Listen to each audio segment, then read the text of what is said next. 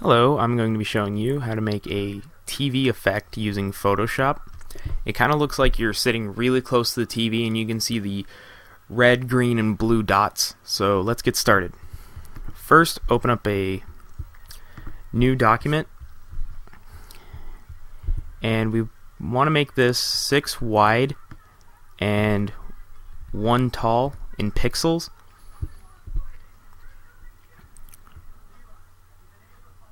So once it opens, zoom in all the way so you can actually see it, and then go over to the brush tool and then select the pencil tool. Now go over here, and if you have this open, you can go over and select red, or you can open this up and go over here and you can put in 255, which is the max for red, and it'll give you a pure red. And so now we'll make 2 red dots right there, and then we're going to make 2 green dots right next to that using the same process to get red, and then we're going to do blue in the same way. And now go Control All or Command All and go up to Edit and Define Pattern, and you can name it if you want, you don't have to. Now that we have that, we're going to close this. You don't have to save it, but you can. And now we're going to go back to our original image that I have open.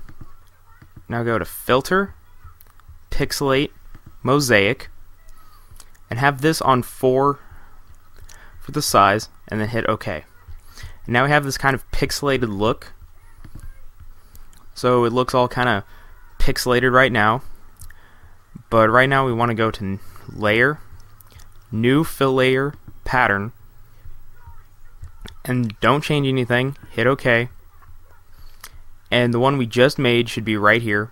If not, you can go here and then go all the way down and it'll be right there. So we have that, and hit Snap to Origin and hit OK.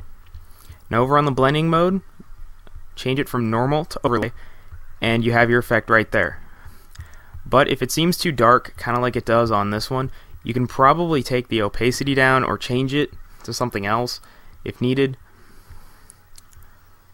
But if we take the opacity down to about 50%, it does kind of keep it a little bit lighter, but it still gives us that nice color TV effect. And that's all there is to it.